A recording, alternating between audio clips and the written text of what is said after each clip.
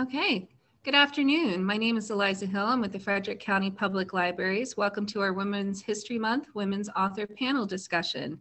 In a moment, I will have each of our authors introduce themselves, but first, I wanted to remind viewers that this program is being recorded and it will be available at a later date on both FCPL's website and on its Facebook page. Also, most of the books that from these authors are available through the library catalog or for purchase from our community partner, the Curious Iguana.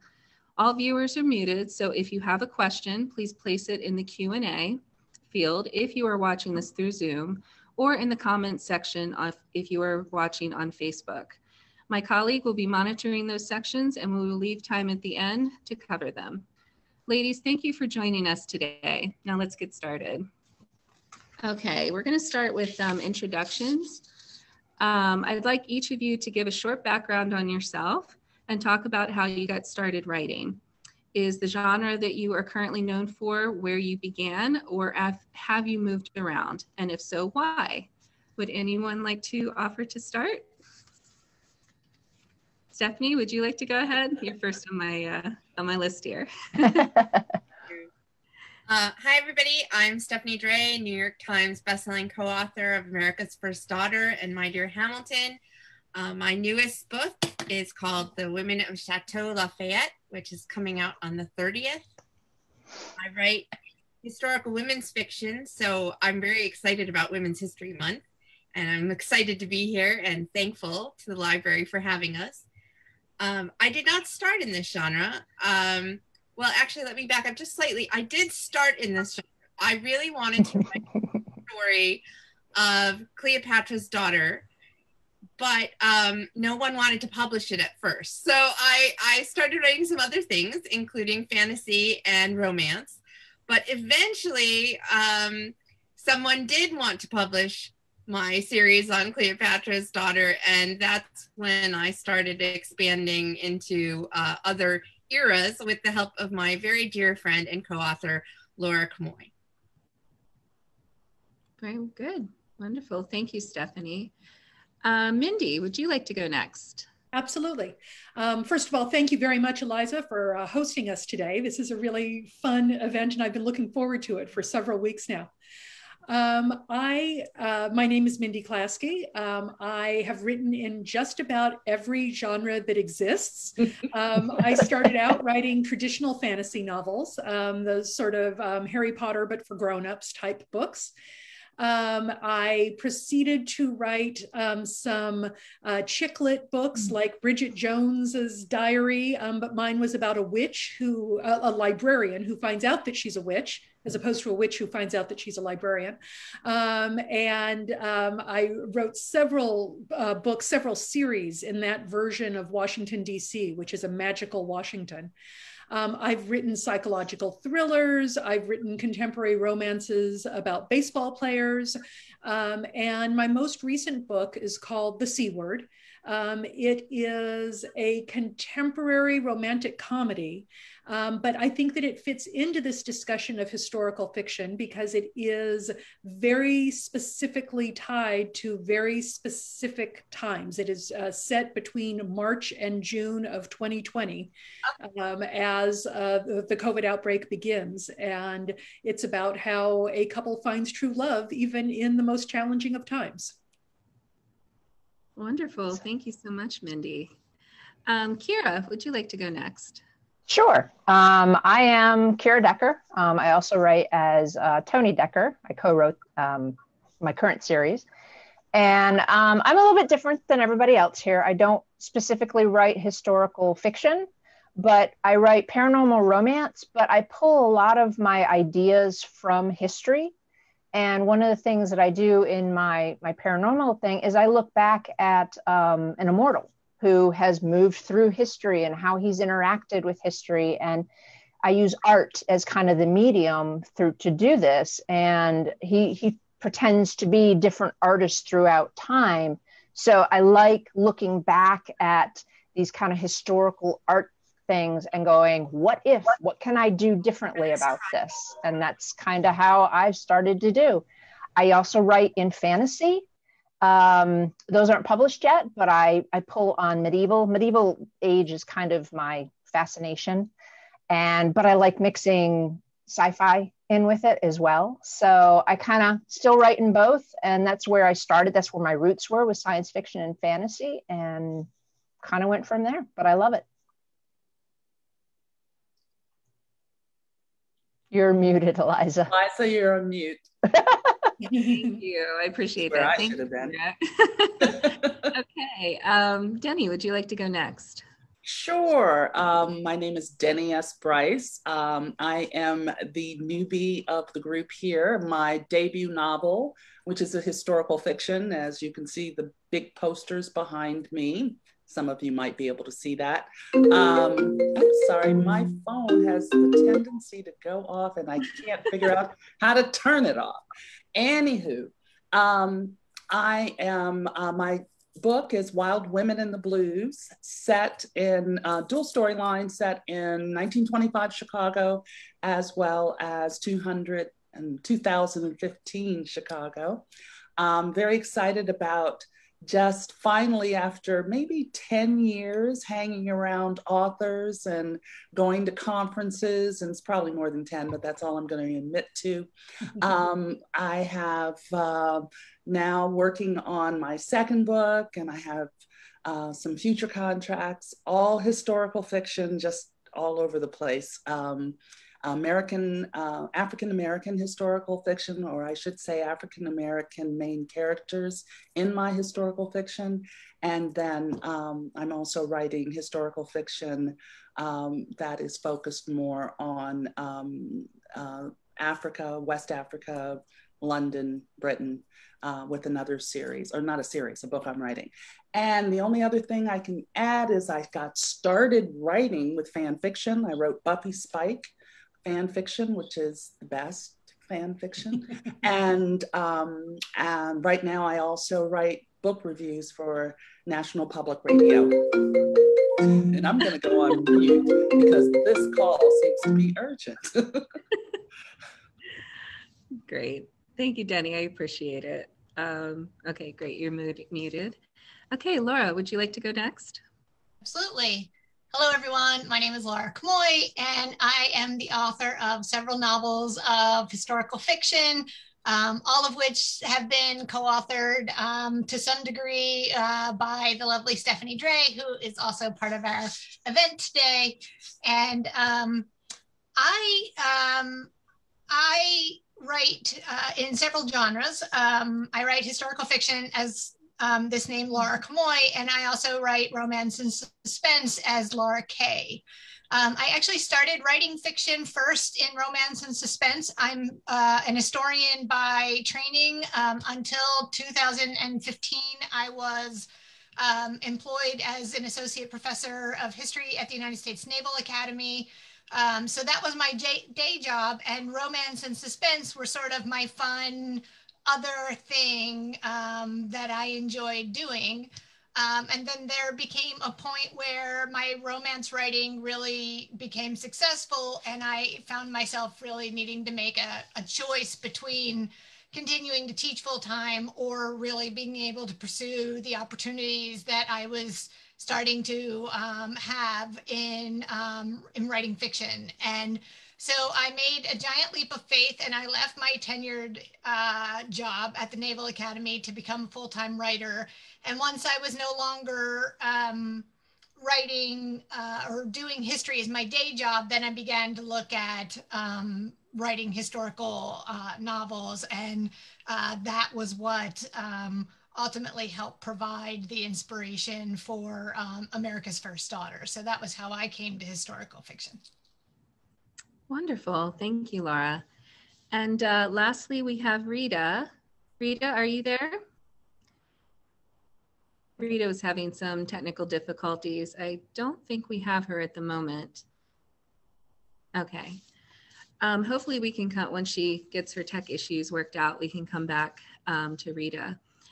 So we're going to go ahead and start in with the questions. If you would like, I will just open it up for anyone to answer. The first question that we have, why do you believe that historical fiction or historical romances appeal to so many people? Who would like to take the question first? Oh, Denny, you're muted. Denny, you're muted. I can't turn off my phone. There we I'd go. say that I'll start with historical romance. I think that the increased interest in historical romance has to do with a Netflix series by the name of Bridgerton and a young actor named Ray J. So, so that is a near reason for that increased attention. I think that reading overall has increased during the pandemic, and what we're seeing, what we're experiencing, what I'm excited about is that reading across genres has become something that people are just doing more readily than they've done before. So that's very exciting to me.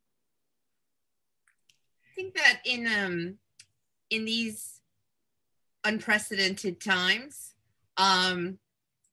readers are also looking for an escape. And I think historical romance can be, not always, but can be on the lighter side and offer that escape. But even the darker historical women's fiction gives people an escape to another world where they're worrying about someone else's problems, not their own. And oftentimes those problems are worse than what we're experiencing now. So it helps buoy them a little bit to realize that people have faced worse things in the past and have survived them. So we are seeing a little bit of a renaissance of historical women's fiction in general, whether it be romance or literary fiction or commercial historicals. And I think that's fantastic. So I'm very proud to help provide an escape and perspective during these times. And I'd also say that I think historical fiction is generally popular because history tells us where we've been, and it tells us a lot about who we are.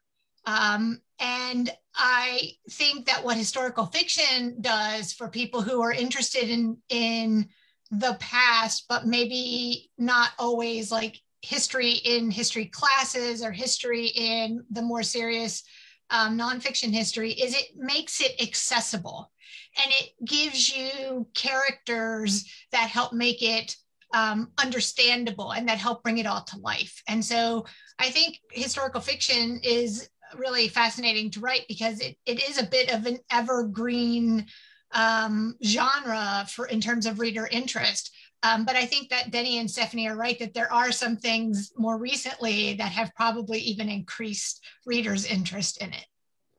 I agree with that whole thing that everybody's been saying, is that there's something familiar about the past, and with everything that's been happening, nobody quite knows what's going to happen. And so I think delving into the past, it's familiar, but then you have artists and authors that can take this familiar and maybe change it a little bit and maybe make it better than it was originally or something like that, make it more diverse, whatever it may be, so that people can escape, but if they're also escaping into something that's familiar at the same time, and that's comforting.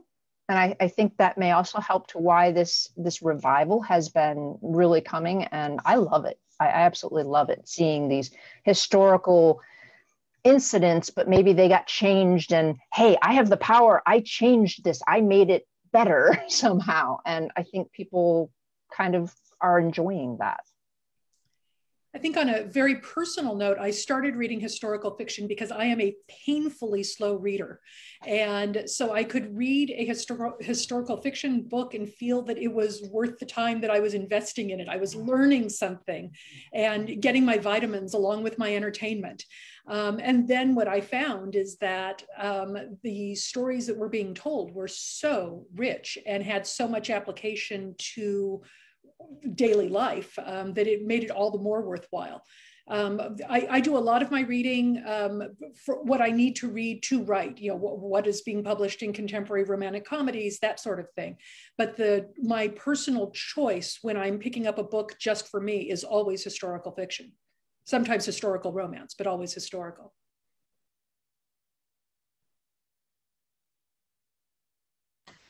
Okay. So a Regency title that Chris read recently had this quote, "Men hold the power in this world." How do you write characters to be the antithesis of this? Where do you look for inspiration for strong female characters? Will recent events in history, especially women's history, influence your storylines or characters? That's a tough one because there are approaches that you can take. That Regency quote, for example, that's a time when there were so many laws and rules of the day that made it close to impossible for women to have their freedoms.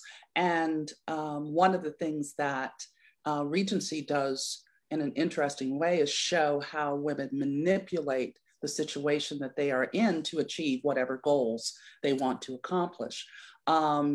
With my characters, for example, in Wild Women in the Blues, my main characters, my protagonists, my female protagonists, their struggles are multi-layered. It's not only do they have to adhere to or to find a way around the issues of the man being in charge of so many of the situations that they're involved in, but there are also, there's racial issues, segregation, limitations that are more so society's perspective during the early part of the 1920s in Chicago's Black Belt, where the backstory takes place. So there are different ways of looking at that statement that I think a lot of historical fiction writers in particular use that to create conflict and also to give their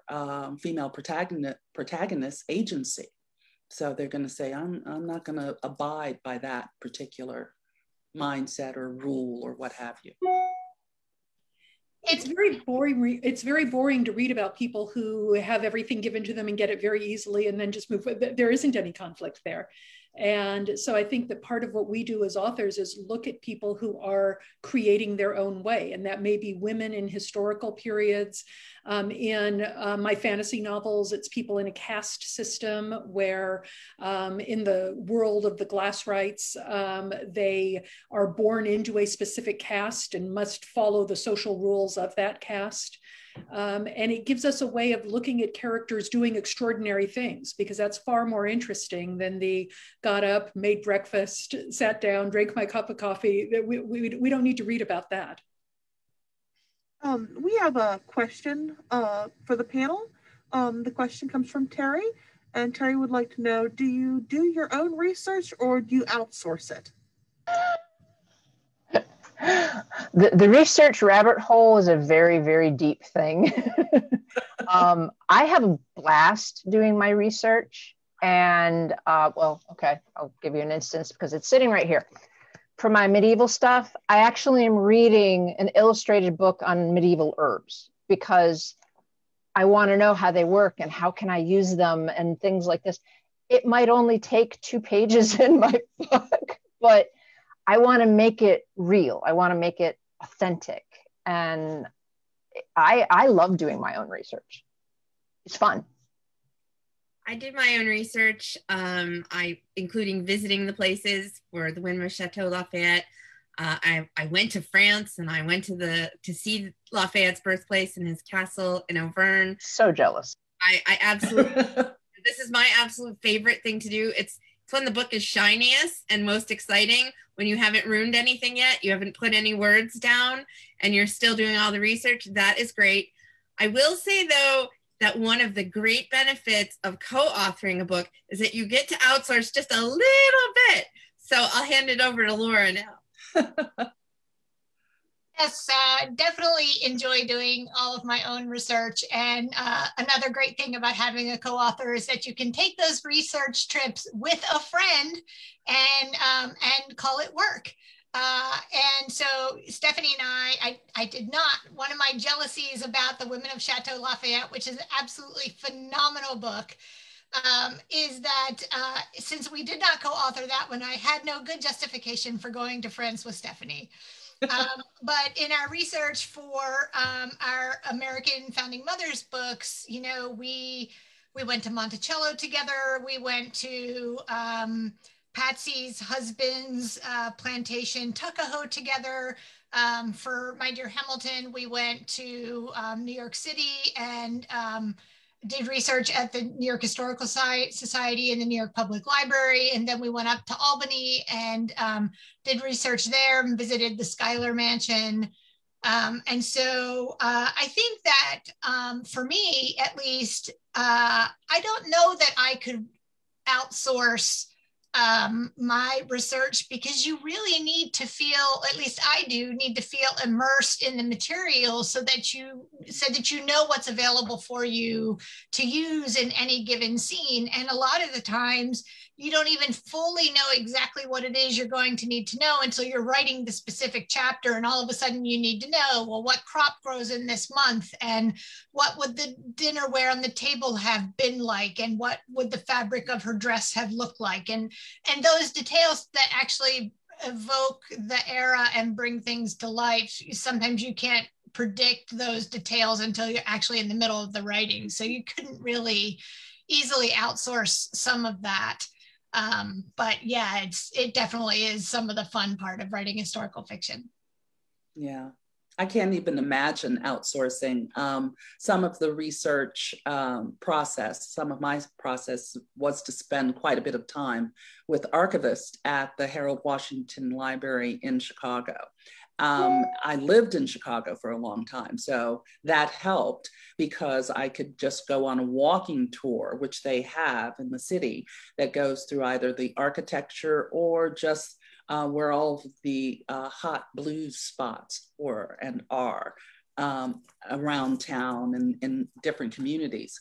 Another resource that I love that I think is, I don't know if it's underutilized, but ask a librarian. That is so fabulous, and especially with the Library of Congress. I live in Savannah now, so I don't have as much access to the Library of Congress, none. But ask a librarian online, absolutely fabulous response. And I worked as a librarian I'm sorry, Denny. Oh no, it's just a fabulous resource and I just love it. I worked as a librarian for many years before I became a full-time writer. And I think that to some extent that colors my somewhat different approach to research than everybody else on this panel. I do much more of the sort of spot research that Laura was describing, where all of a sudden you discover you need to know what plant is blooming in the garden in March, March right now. You know, go out and do that specific research. As I'm actually writing, I leave lots of blanks and go back and fill them in later so that I don't disrupt the flow of the words, but can figure out what that place setting is going to look like, what those clothes are going to look like, those details, and to keep the book moving forward, even though I haven't completed the research yet. One of the things that I also did with Wild Women in the Blues was listen to a lot of 1920s blues. And that I did for a couple of reasons, not just because I wanted to become more familiar with the sounds, but also the lyrics. The lyrics gave me a key, if you will, to dialogue. What were some of the, even though lyrics always, you know, a combination of poetry and just a little bit of flavor from the time period that I thought was really helpful. It was definitely helpful for me to hear Chicago in the 1920s. Well, it also brings out, when you hear things like that, it also brings out of what issues were they dealing with that particular time, because those tend to come out in the music a lot, because music was a big way of fighting injustice or fighting specific issues. So I use music a lot as well. Denny, I'm curious, do you have any favorites, favorite musicians or favorite songs from that time period? Actually, I do. I won't name the songs because my brain is not doing that right now, but one of my favorite musicians who makes an appearance in the book is a lady named Alberta Hunter. And not to give away my age, but I met Alberta Hunter when she was in her 80s. I was a baby dancer, professional dancer in New York, and I worked at a place called the Cookery, and she was the entertainment, and the Cookery was owned by a man named Barney Jacobson, who owned Cafe Society in the 20s. He was very elderly. And so he would bring in all of his friends, and Alberta and I bonded because I brought her tea every day when she performed. And we were both Chicagoans in New York. But at the time, I had no sense of her, history or anything like that. It's like in hindsight, I'm like, oh, cool. I knew her and I'm putting her in the book, but she passed away many years ago, but she had a resurgence in her career in her mid-80s.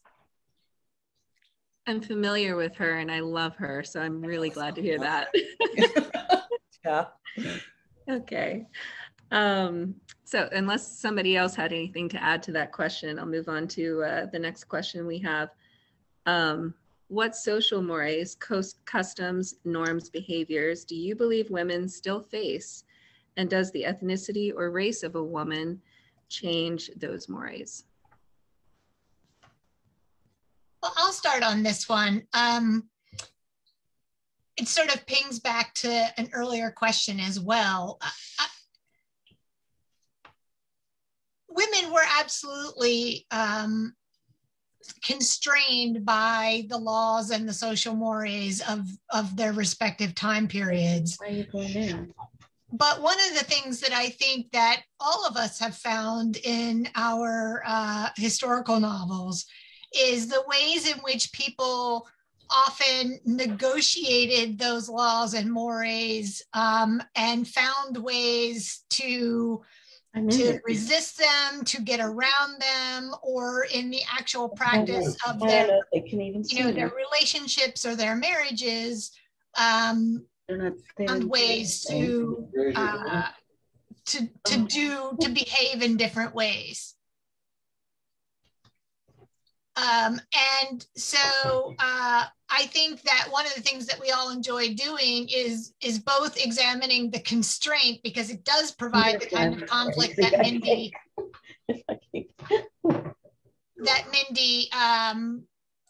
mentioned earlier, but it also then shows the ingenuity and the strength and the courage that people had in working around those constraints, especially when they were unjust. I just wanted to interject here and let everybody know that I can now hear Rita. Oh, thank God. Can you see me? Can you see me? Can you see me? I cannot see you, but it's lovely to hear your voice. Well, I wonder why you can't see me. Now we have to deal with that. Rita, would you like to go ahead and just give a quick introduction for everybody, since we weren't able to do that with you earlier? Oh, sure. I think if I just give an introduction. All right, I'll give an introduction. Okay. My husband was trying to help me. Well, let's see. I'm a Frederick County resident and a mom of 2 boys. I'm also a Navy mom. And I've been writing since the 90s. And I'm currently on my 14th novel that I'm working on right now. So I don't even have my notes with me because I wrote things down when I got the questions. So I'm down in the man cave. It's good to have tech support for sure. I'm glad you got. Oh yeah. I'm so sorry, and I have to apologize that I've kind of not been able to do this very well. So I don't know where I am. I'm somewhere where you can see me, but not a problem. Yeah, this is what we deal with in the days of Zoom. Yeah. So going back to the question, if others would like to contribute, what social mores do you believe women still face? And does the ethnicity or race of a woman change those mores? Do we have other? Well, I'll use one example that of how for Black women in particular, African American women, Black women, recently there was of course, the Oprah Winfrey interview with Harry and Meghan, and some of the pushback was in not believing Meghan or positioning her as a Black woman who's just complaining. And that is, you know, having your voice and being able to have people not dismiss what you have to say automatically because you're a woman or because of the color of your skin is something that definitely historically I believe is has a place in almost every decade, every century, and most recently last week. So yeah, I think that it does have an impact, and it's also, again, something that you can address in your storytelling to show those situations and how to overcome them or how to deal with them or how they can put a silence on a woman's voice. A really good example, Denny. I just thought of one from My Dear Hamilton that definitely has modern analogies, and that is when the sort of the story breaks that Alexander Hamilton has had an adulterous affair, and the public sort of begins talking about this. The newspapers of the day both criticized Eliza directly for staying by her man's side, and also for the fact that he had strayed in the first place. So there was really no winning side for her to be on. The fact that her famous political husband had this publicly now known about adulterous affair. And I think we can all think of modern women related to, well-known political men who have been criticized because of their husbands' various untoward activities. And so I think that, just as Denny's example did, it often does seem like the more things change, the more they stay the same.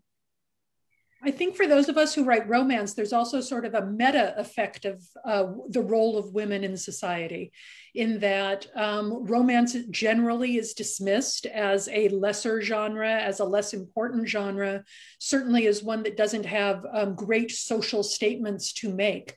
And it is a genre by women, largely by women, about women, for women. And so we're sort of fighting those social expectations, even as we're writing these books that are pushing boundaries and are changing some of those roles. In my most recent book, in The Women of Chateau Lafayette, one of the heroines is a woman named Beatrice Chandler. And one of the struggles that I had in portraying her is that in the middle of World War I, she left her children and crossed an ocean to deliver war relief to beleaguered soldiers. This was an act of patriotism on her part. She wanted to be part of the war effort, but I knew that readers were going to judge her in a way that I didn't think they would ever judge a man for doing his patriotic duty.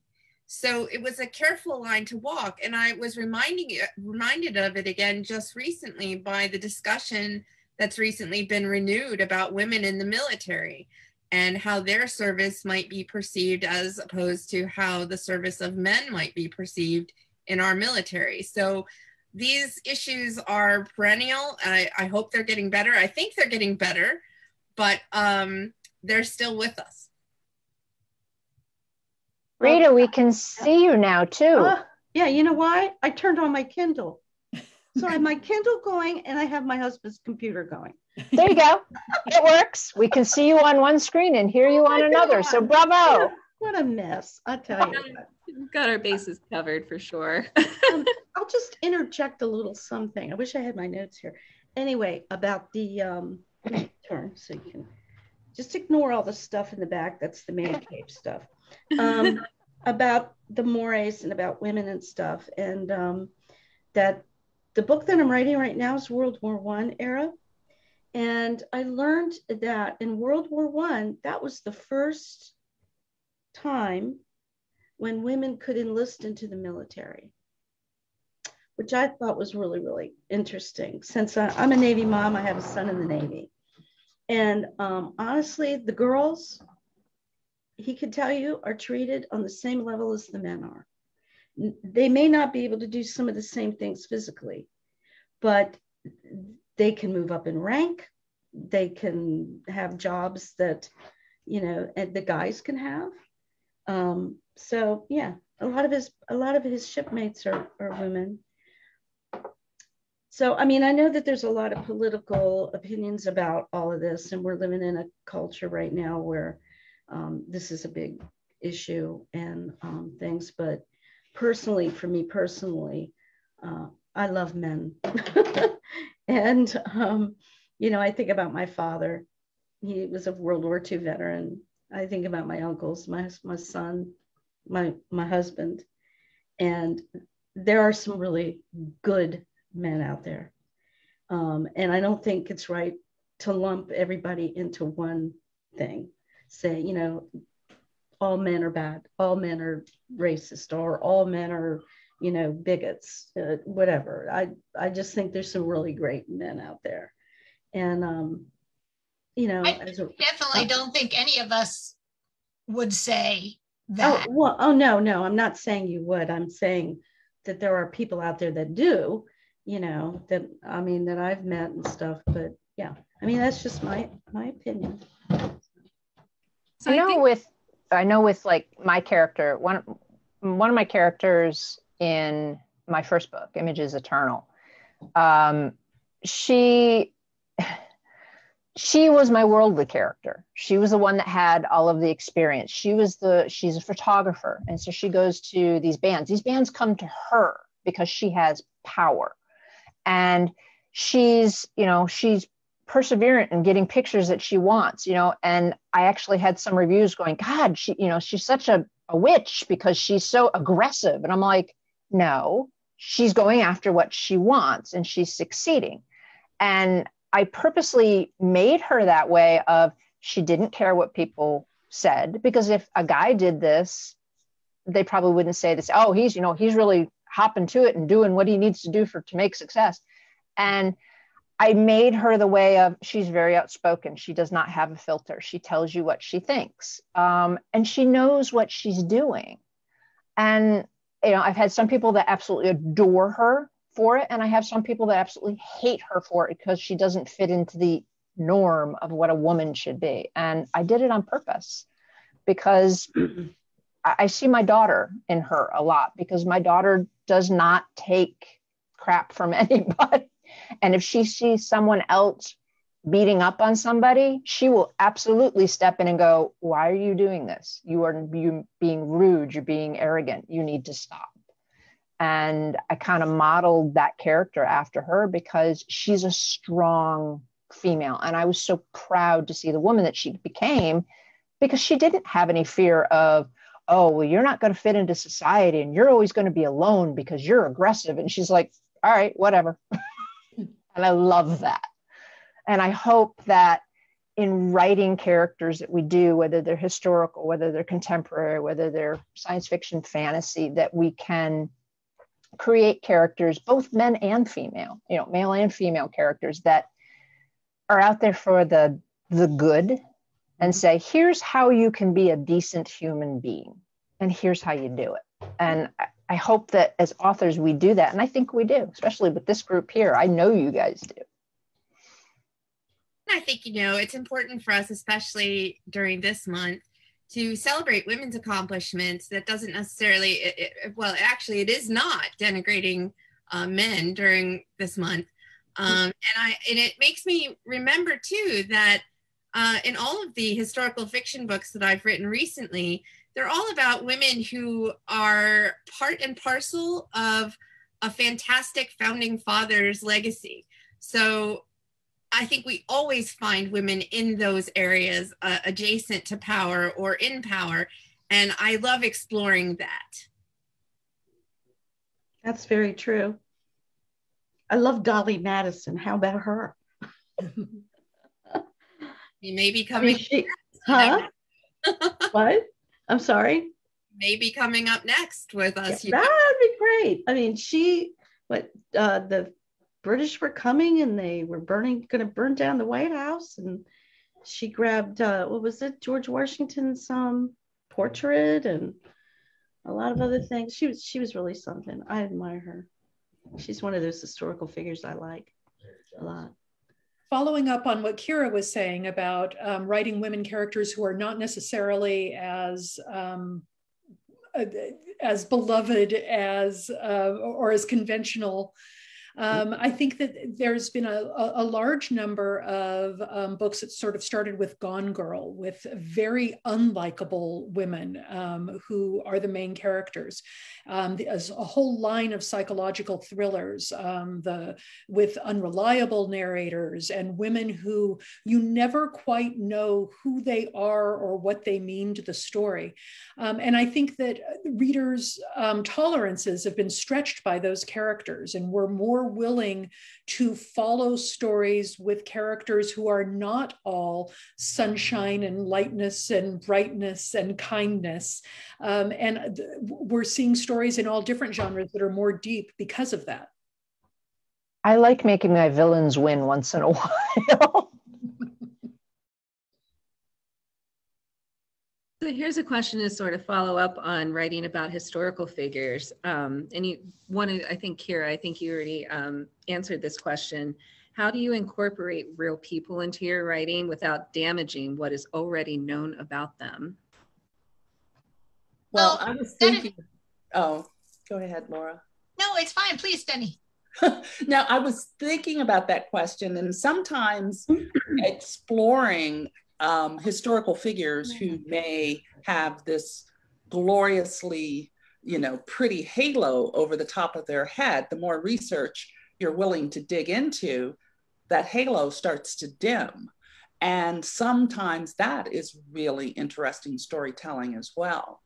And in focusing primarily on Black characters as my main protagonists, research has a way of revealing, or has to be looked at in a certain way, because sometimes the information that you're relying on has a different skew because of the writer of that information, who may have an attitude toward women, people of color, anything, that you really do have to dig through a lot of different resources and source material to identify what this character, what this historical figure is going to look like on the page that you're writing and the story you're telling. And no, you can't make things up, but you can definitely have a discerning eye. Mm-hmm.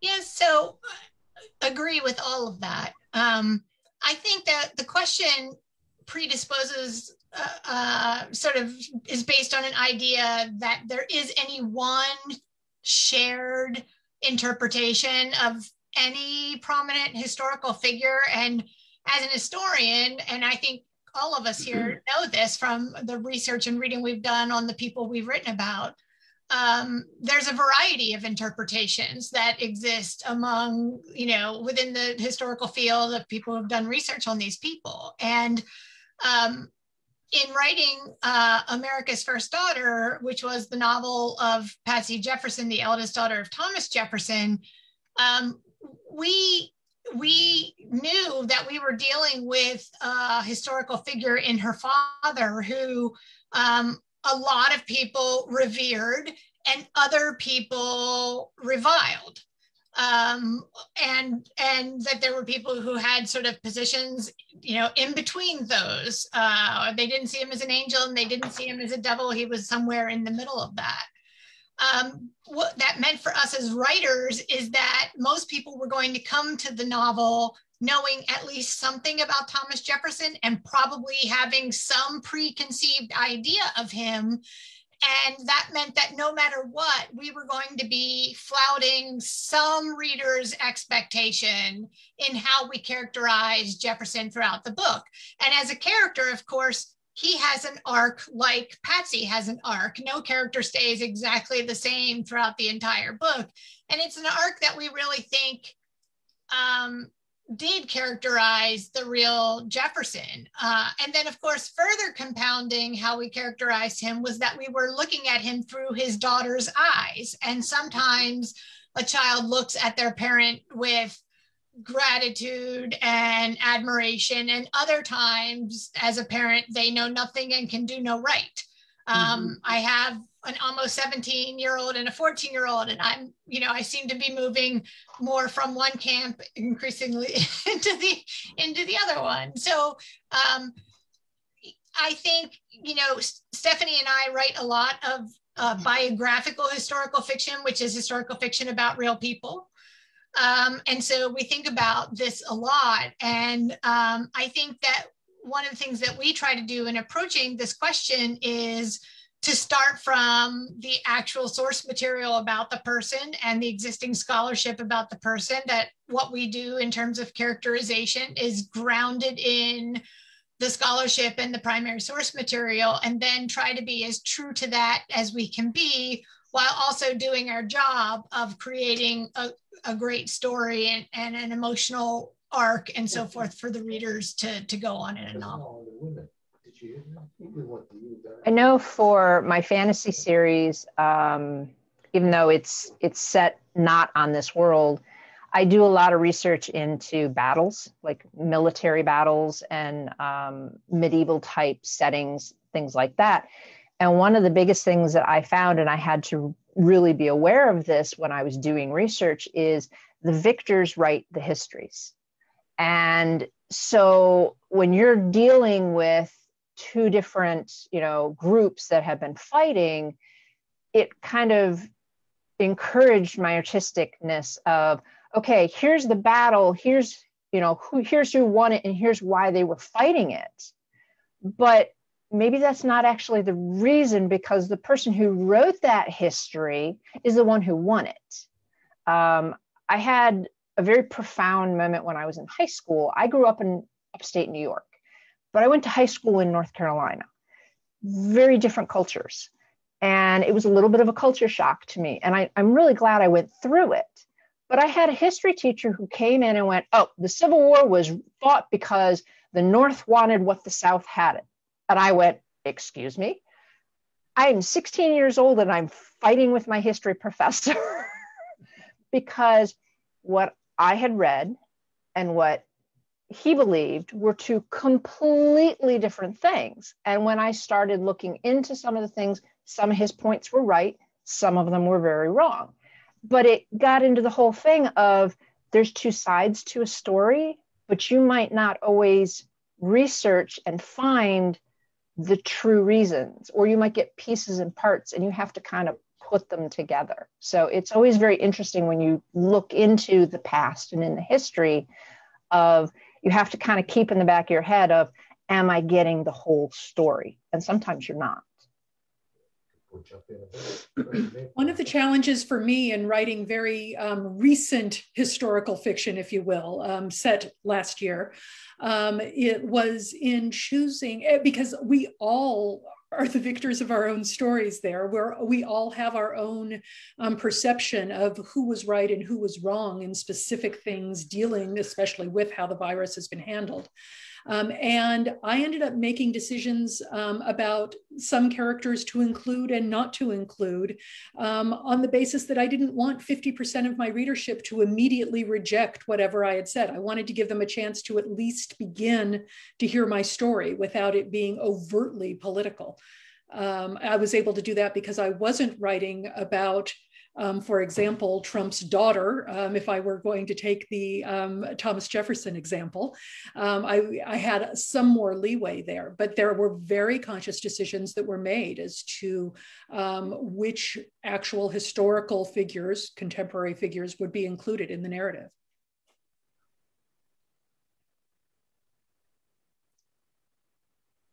Okay, I think we're going to switch gears a little bit. Question for all of you. What would be considered your writing kryptonite? Kryptonite. You're writing kryptonite, right? Mm-hmm. You're writing kryptonite. Would be stress. Stress is mine.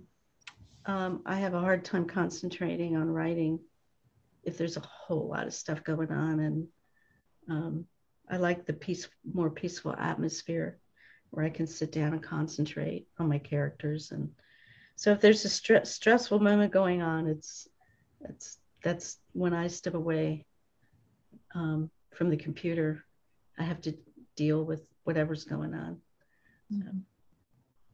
I think it's a well-researched fact that I've spent hours and hours finding, and now maybe because Laura tells me I should cut it out, I now decide that I have to restructure the whole scene so that I can keep this one factoid. I have done this before at least once on The Color of Grapes in another novel about Pompeii and ancient Rome. But but that kind of thing is definitely my writing kryptonite, because you get very invested in these darlings. If you had to open all those tabs, it's going in the book. Yeah, one of my favorite comments, well, sometimes favorite to give and least favorite maybe to get is, this reads like, "Dear reader, I did hours of research to find this fact, and therefore I am including it in the book, whether it needs to be there or not." Like, so you can see that in other people's writing sometimes, and then when someone says it to you, you're like, but I did do hours of research for this little fact. For me, I think it's probably procrastination is my biggest kryptonite. And probably one of my favorite forms of procrastination is coming up with other book ideas that are not the book that I'm actually supposed to be focusing on in this moment.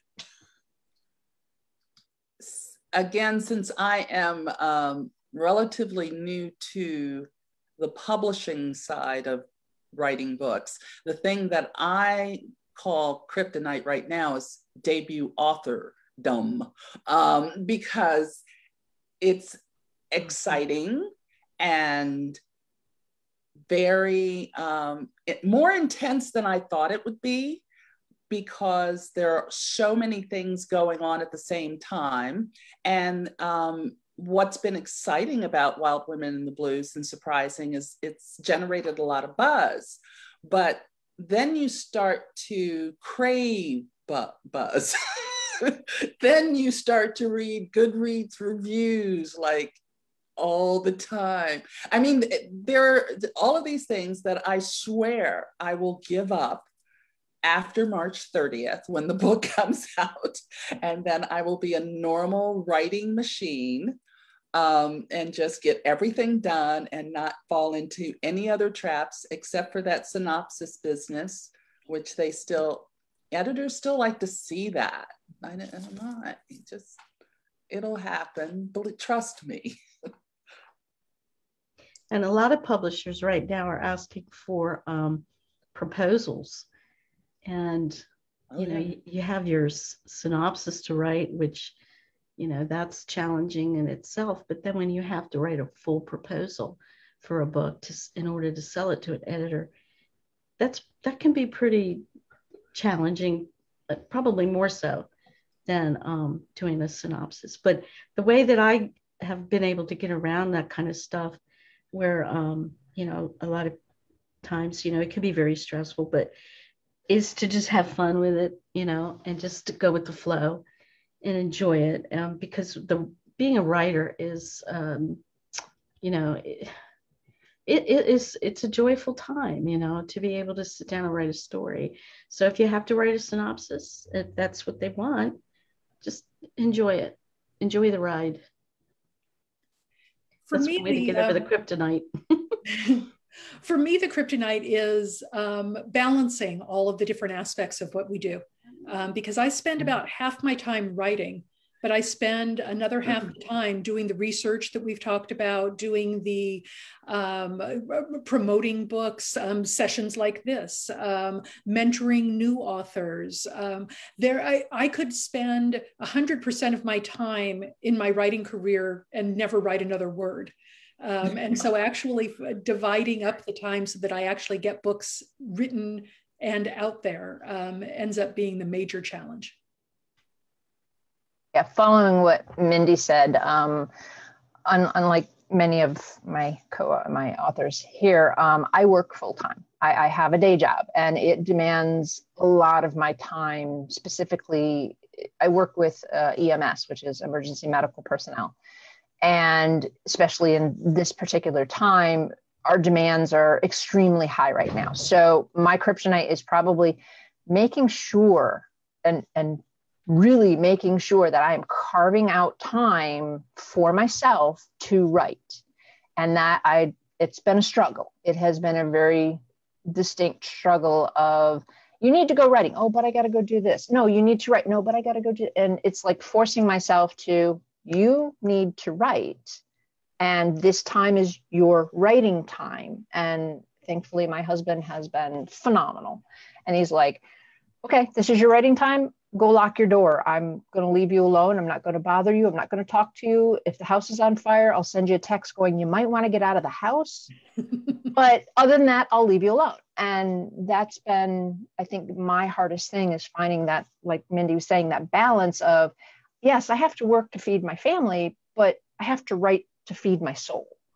And finding and making sure that I take that time is hard. But I've been getting better. I'm working on it. It's a work in progress. One of the things I didn't add about kryptonite, it happens to be marketing. And not because I fear marketing. I spent 20 years as a marketing professional and I loved it. And so what I am sometimes challenged by is that once I get going on the marketing thing, I'm like, oh yeah, let's do this, let's do that.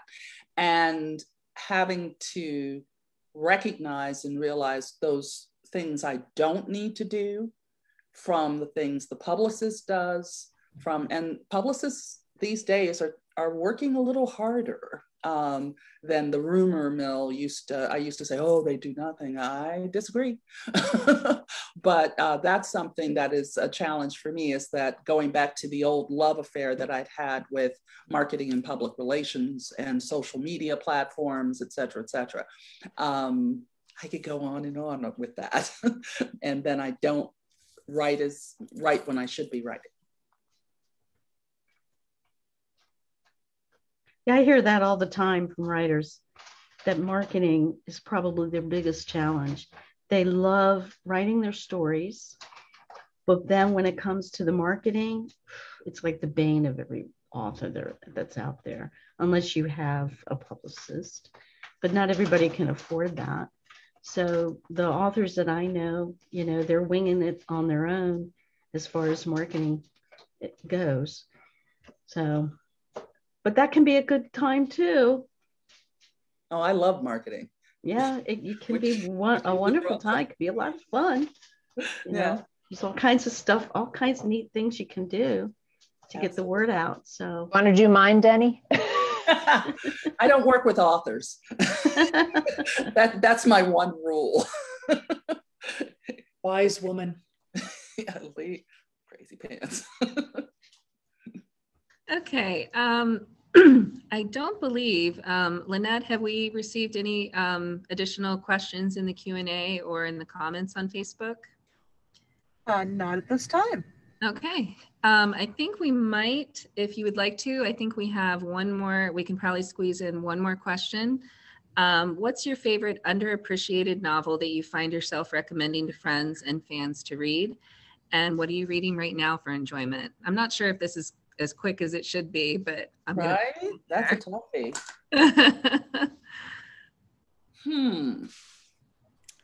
I'll pull up two very quickly because I have them right here. This book, oh my goodness gracious, I love it a lot. It is called The Seven Husbands of Evelyn Hugo, Taylor Jenkins Reid. I'm enjoying that tremendously. I'm also reading a book that was written in the 30s, I believe, called Passing by Nella Larson. And this is about a Black woman who passes for white, and it's written early part of the 20th century. So, did they make, Denny, did they make a movie out of that? I believe there was a movie in the... There were movies made late 30s in the 30s and 40s and 50s. I wouldn't call them about this particular book. I'd call them films that I recall from the 30s, 40s, and 50s that sensationalized the topic. Okay. I'm trying to remember one in particular that was very popular during its day. It was, I can't remember. I'm an old movie fan. Me too. So I don't remember. I can't recall the title of the film either. Yeah. It was this along the same lines of that. Yeah, definitely. It was, the subject matter was similar, but it's not this book. Yeah, I'd like to read that. Go for it. Nella Larson is Passing. the author, and the name of the book is Passing, and written in, which I find by pen. Oh, well, it's not popping out at me, but I know it was in the 1920s or 30s. Even better. I love the old books. Yeah. Well, I'll jump in. A book that I would recommend that's, kind of a lesser known novel. It was written in the 90s, I believe. I don't have it sitting here with me, but it's called The Authentic History of Jenny Dorset. It's by William Lee Phillips, and it is so funny and humorous. It's about a girl that lives in North Carolina during the rise of the American Revolution, and the story is told from the viewpoint of their butler, and it's hilarious. It's a great book. My brother-in-law was here the other day, and he saw it on the shelf, and he grabbed it because him and his wife, they read to each other at night, and he said, I read this a long time ago, can I borrow it again? So I said, as long as you give it back, because it's one of my favorites.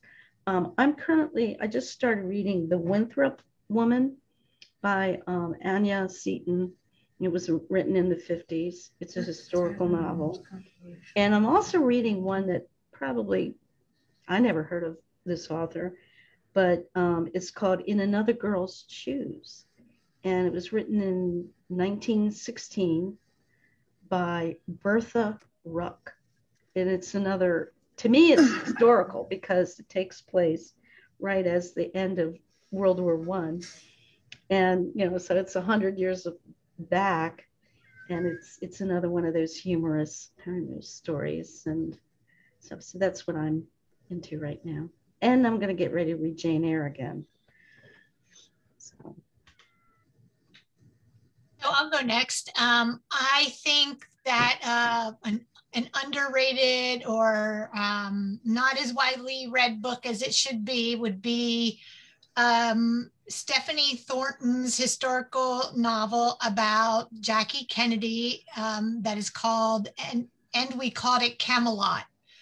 That came out almost exactly a year ago, right before the pandemic hit, before stores and libraries and other venues were well situated to do a lot of this kind of promotion. And so her novel got caught a little bit in that gap when all the events got canceled, and yet this kind of thing wasn't as widely available. So a really, really great, compelling, well-researched novel about Jackie Kennedy.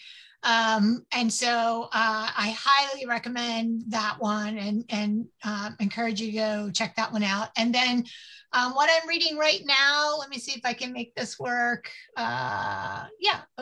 Mostly, is called The Things We Leave Unfinished by Rebecca Yarros, which is a contemporary romance with a World War II romance subplot. And so for me, it was sort of a really fun catnip of a fun romance novel mixed with World War II fiction, which is what my current novel that I'm writing is about. So I'm interested in all things World War II. And so that's my current read that I also recommend. I really have to second Laura's recommendation on Stephanie Thornton's Jackie Kennedy book. It was just great. And I thought it was, destined to be a household name, and then the pandemic hit and kind of crushed it. So it needs some more attention. Right now I'm reading a book called Anxious People, and I've been desperately trying to remember the name of the author. Frederick Backman. Thank you. He wrote A Man Called Uva, and it is extremely funny and not exactly historical, but I'll let you know how it turns out, maybe. Well, that's very funny, because I was going to say another Frederick Backman book. My grandmother told you to tell me, to tell you she's sorry, which is one of those books that had me actively laughing out loud repeatedly. I was reading it with my husband in the room, and he kept saying, "You're really enjoying that book, aren't you?" So I think Backman must be in the air right now.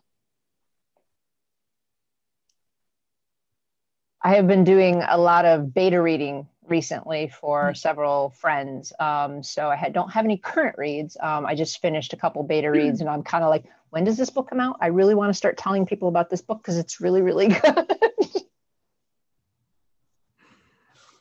Awesome.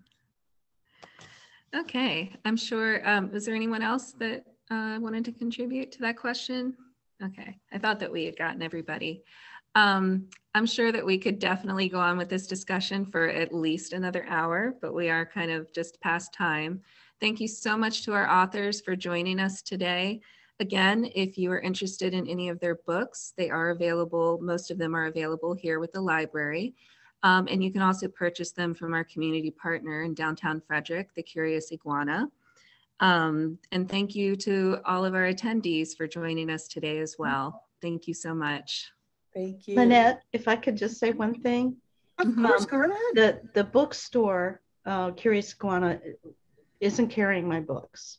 So if anybody wants to get one of my books, best thing would be to go to one of the online bookstores or Barnes & Noble in Frederick. So that's where they could get them.